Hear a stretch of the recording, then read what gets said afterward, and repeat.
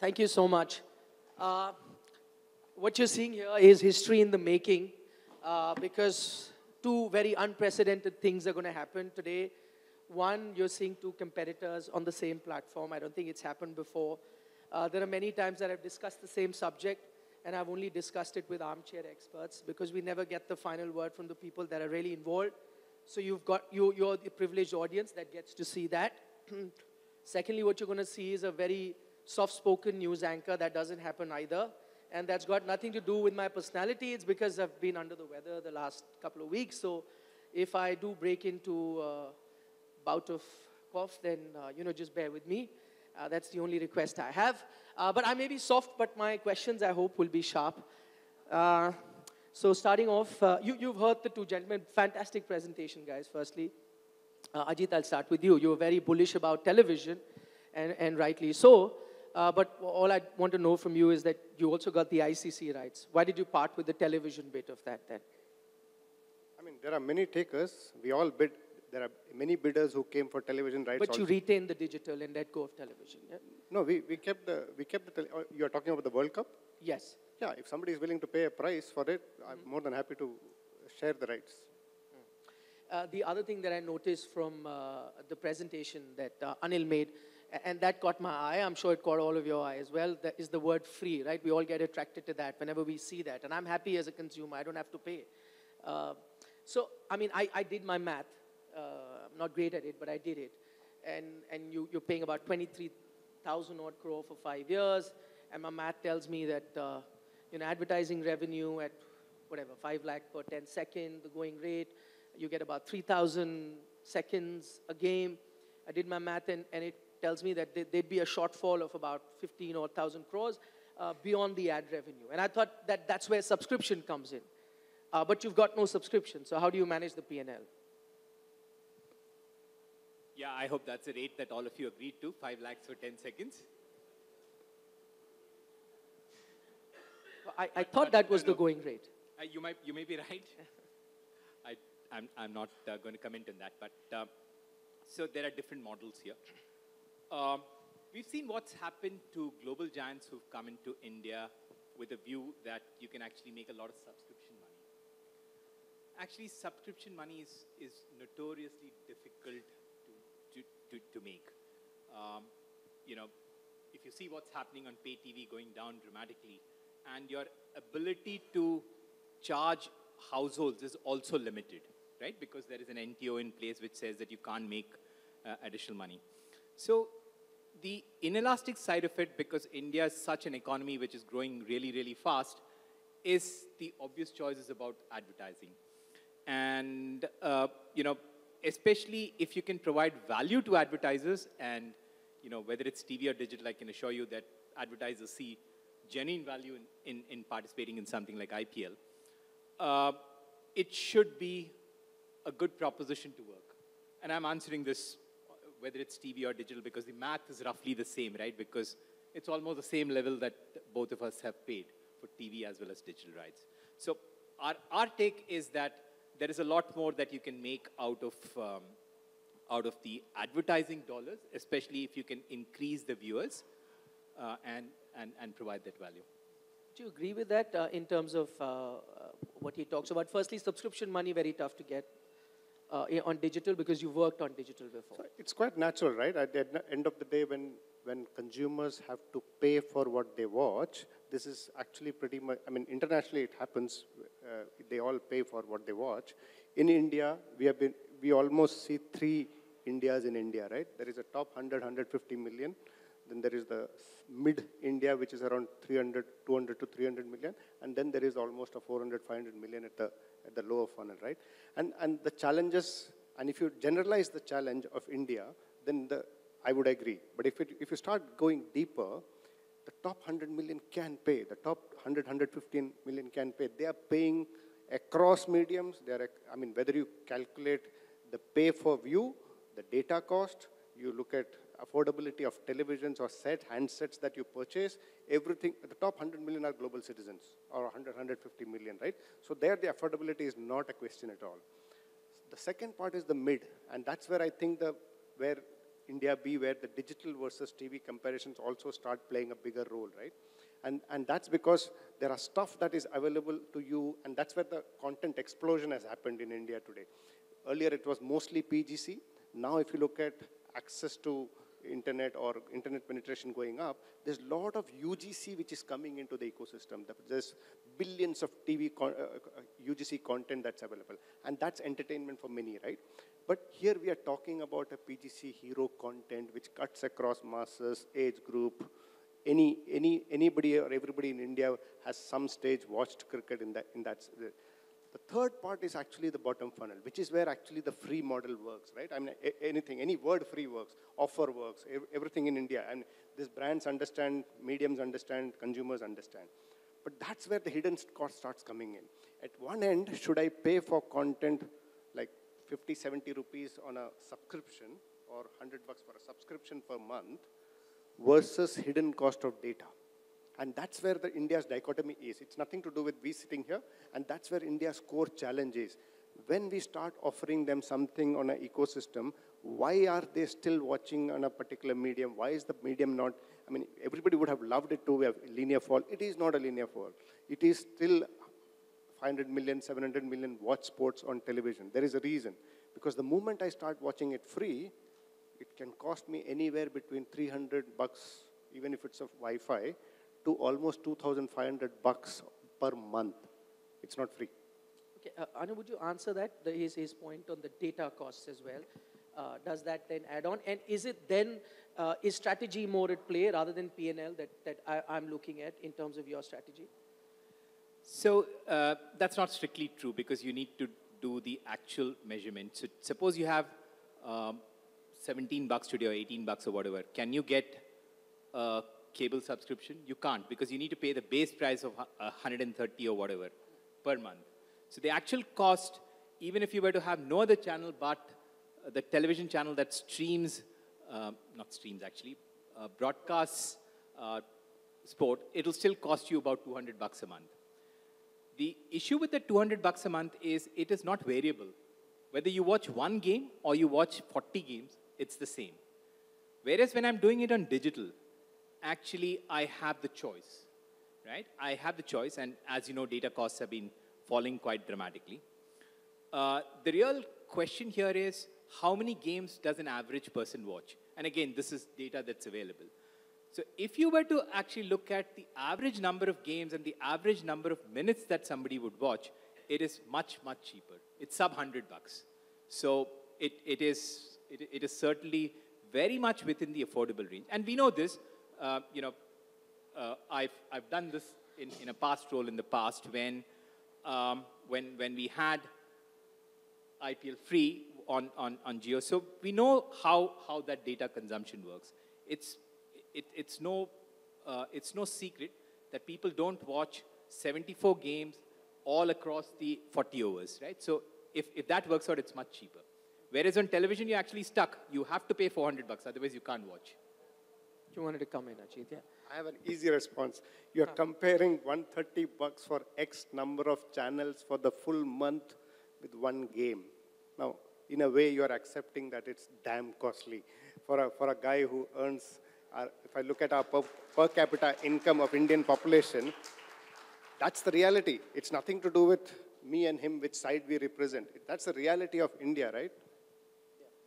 Yeah, of course, people will continue to watch everything, including YouTube, all content that exists on JioCinema, Voot, etc., plus a number of free apps. So, like-for-like comparison is that you get it much cheaper on digital. Okay.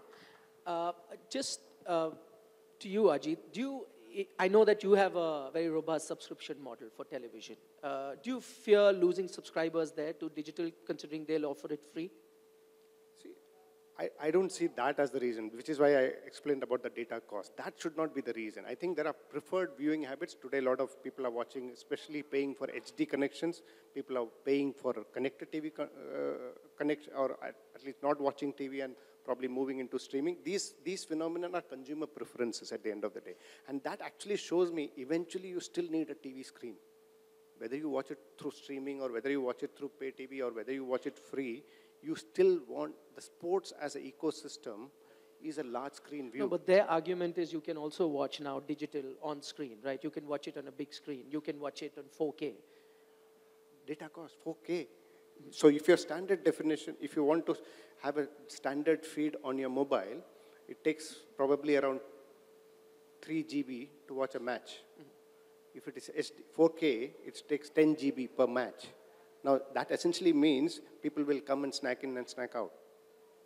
And TV doesn't have that phenomenon of snacking and snacking out. So to me, digital ecosystems in India has grown in a certain way. Most of the ecosystem, 90% of that view is actually UGC ecosystem. And that's a difference, right? Because people have, for decades, have been used to professionally made content on television. Digital has come and opened up a new content consumption phenomenon, and that's natural. We have found it interesting, found it snack in, snack out. We are here talking about the PGC content, and that too IPL, which is a religion in country. You don't have to tell people to watch, I'll give you free access to the religion of India. I'm going to go back to advertising, and I spoke to you, Anil, about the P&L, and you said that you're going to look at more advertising coming in. I looked at the inventories earlier, and probably Ajit would know those numbers because they had both digital as well as TV. TV inventory would be at about 90 to 95%, whereas digital was languishing at somewhere around 78%, if I'm not mistaken. Do you really see that change happening now, going just a season later? And these are numbers from the last season, I believe.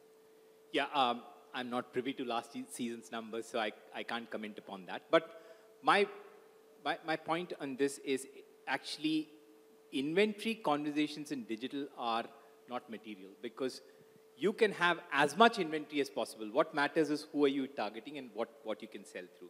So there might be streams which might not be interesting for advertisers at all.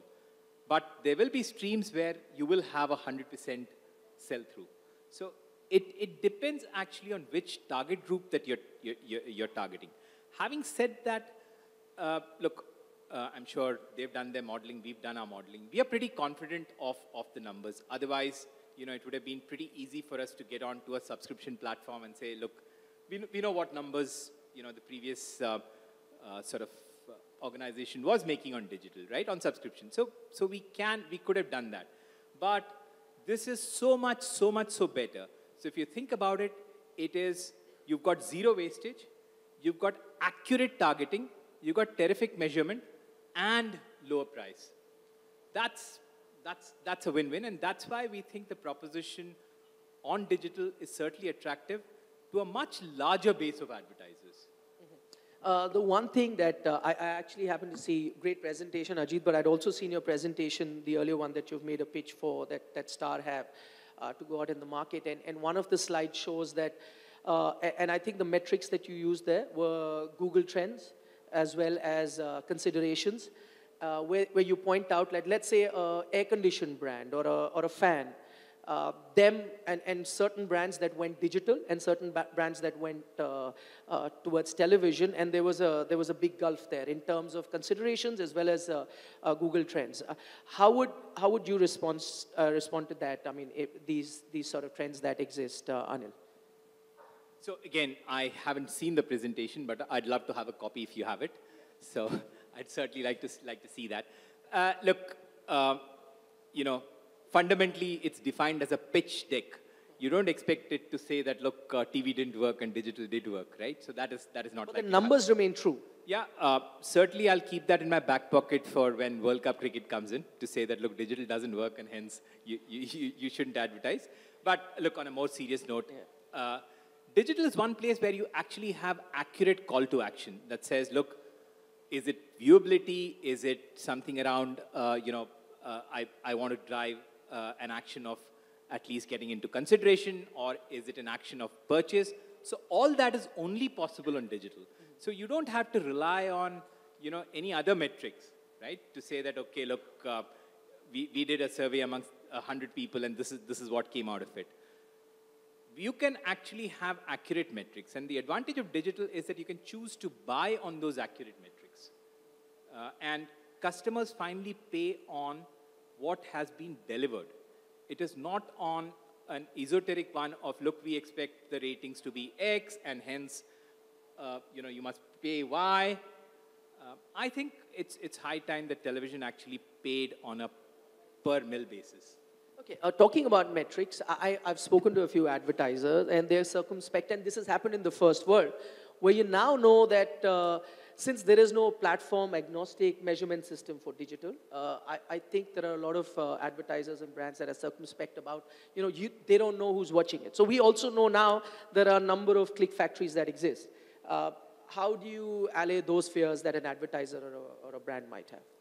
Yeah, so certainly we'll provide world-class measurement systems, including trackers wherever you want. So if that is, there can be arguments on both sides, right?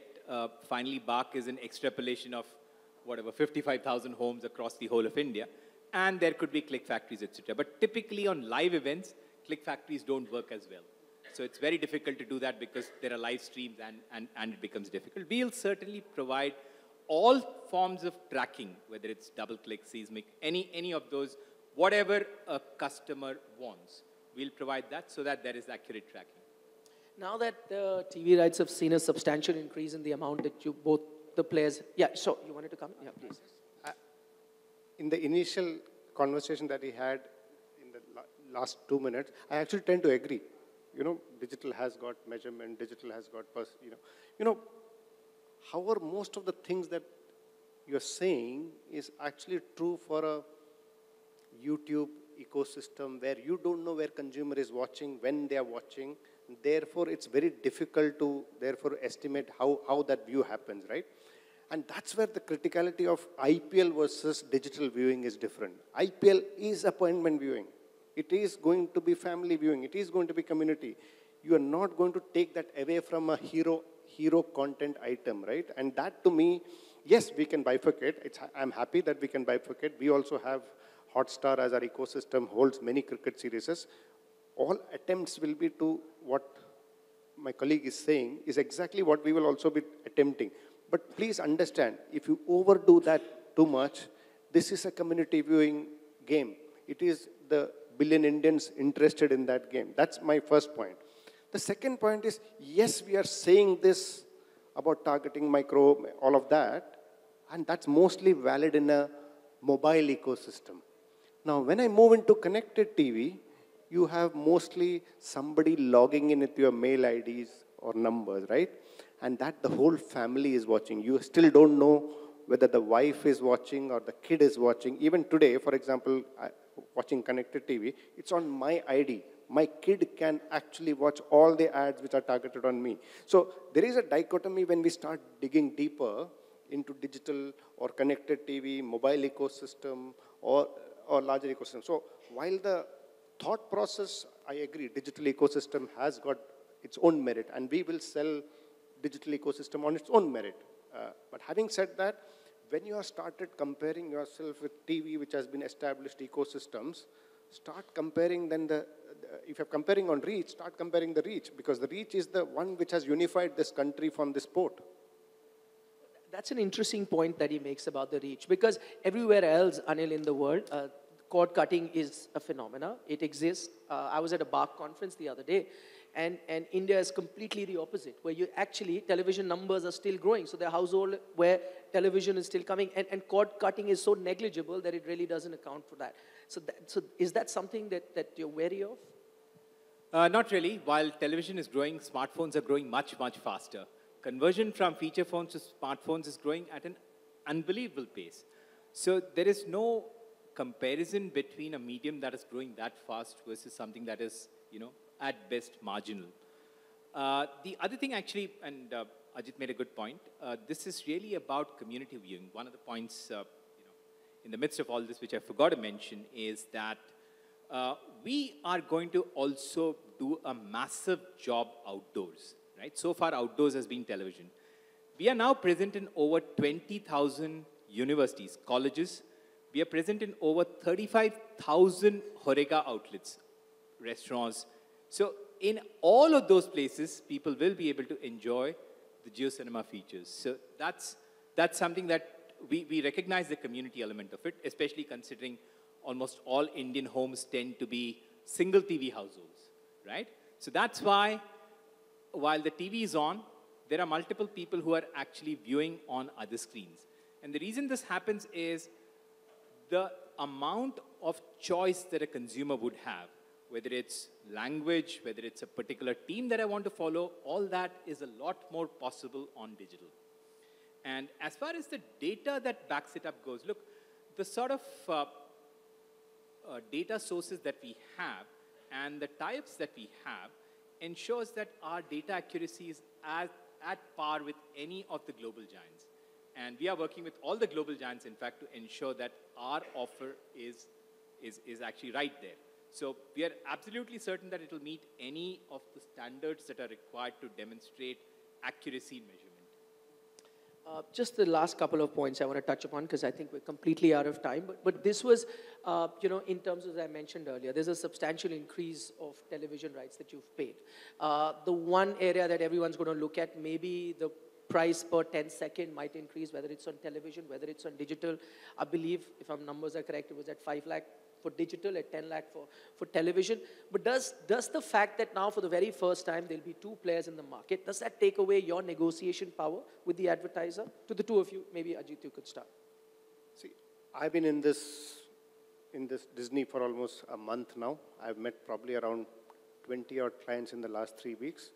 Not a single client has checked me on the effectiveness of TV, sport being on TV, negotiation. Yes, everybody wants to negotiate, but more importantly, people have negotiated more because of the macro environment trend that's in India, rather than trying to say comparable, right? Because the moment you compare TV and digital, I ask them cost per million. You want to talk the digital language? I'll start talking the digital language. Then it's about video views and all of that. We are happy to actually do like-to-like comparisons on CPMs and then see whether it's cheap or not. I'm happy to then work it around. Imagine, even after a decade and a half of internet penetration and growth in India, would you have imagined that TV still compares similar CPMs than on digital? Right? That even when I was in a digital ecosystem, I didn't check TV, I didn't check as much as, because we are all growing, right? We are all growing, money is coming. But I take a step back and looked at television and I said, oh, this is that cheap. GEC, the hygiene content is around 15 to 25. UGC platform sells at around 50 to 70 bucks.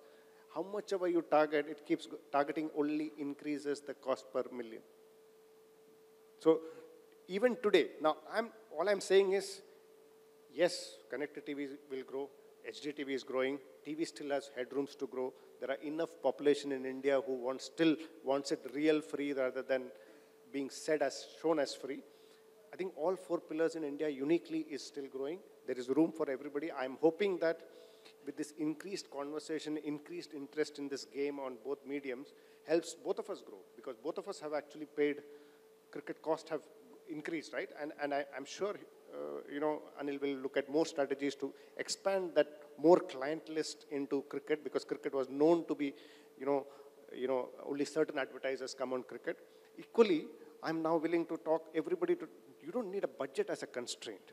If you want 50 million impressions on television, happy to discuss what that cost, and at a certain cost which is comparable to any other ecosystem which can give me a similar reach. If reach is not comparable, then obviously you start paying higher. Anil? Right. I think most people in the room should thank me for two things that Ajit has mentioned. One is that he's putting it on FTA, which means a larger audience base, which has access to games. And second is he's willing to sell on a CPM basis on targeted audiences. So both things great for all advertisers. So I don't necessarily think that IPL will necessarily have a constraint in terms of number of advertisers. And Ajit is bang on. All the conversations that we've had so far, people have been quite excited about IPL coming up. Few of the agency folk that I've spoken to have also said the same, that look, IPL should sort of kickstart the economic spending on advertising. So that is likely to look quite good. I think the key around IPL and advertising is if there is a way to increase the base of advertisers, TV typically has about 100, digital last year had about 200, 250. Is there a way to make this much bigger? Because all said and done, IPL as a property, whether it's TV or digital, delivers really, really well for audiences. And that is the reason it's actually a natural choice which should help the industry grow. Finally, I wanted to touch the content side of it, because up until now you only had that one player, and me as a consumer had to make do with whatever was available in terms of what the content is there. Would there be now special focus on that, and now suddenly does content become that currency to be the differentiator, just not in terms of the medium that you're broadcasting in or streaming, but also the differentiator in terms of which place does the brand or advertiser target? Both of you could answer. Maybe Ajit, you could start. Just repeat that question, please. Content suddenly becomes that currency, the differentiator between the two platforms now? Actually, content has always been the currency. No, but earlier I had no option, right? There was only one broadcaster, and if I wanted to watch the game, I would watch that. But now maybe it's how you present it, or the way you present it could be that differentiator for someone like me who probably has both available to him, digital as well as TV. See, I think even if I had both the rights with me, or if he had both the rights, I think both of us bid for TV plus digital. It's not as if we bid uniquely only for one and didn't bid for others. But at the end of the day, when cricket costs go up, we would have done everything in the ecosystem to differentiate, irrespective of who holds the right. Even if I was holding the rights, technically the rights on cricket costs have gone up. So every possible means to expand the both, whether it's a cost, whether it's access, or whether it's more number of viewers coming in and watching that game is an option that we would have tried. We would also like to look at more number of advertisers supporting the game, because the cost of cricket has actually gone up across. It's not just one medium. So to me, whether you hold the rights together or more, content is the currency. Because to me, if you look at IPL, during COVID time, it was went up to 6 rating. It was never 6 rating. It was around 4 rating. The reason is IPL, when it starts happening, let me just complete, okay? IPL, when it starts happening, it's almost is like a mood upliftment of the country. And it's sentiment, it's passion, it's almost like it gave me a window to express myself, family viewing, collective viewing. So to me, IPL stands way above everything else in India, and it probably will boost the economy or the sentiment in India today.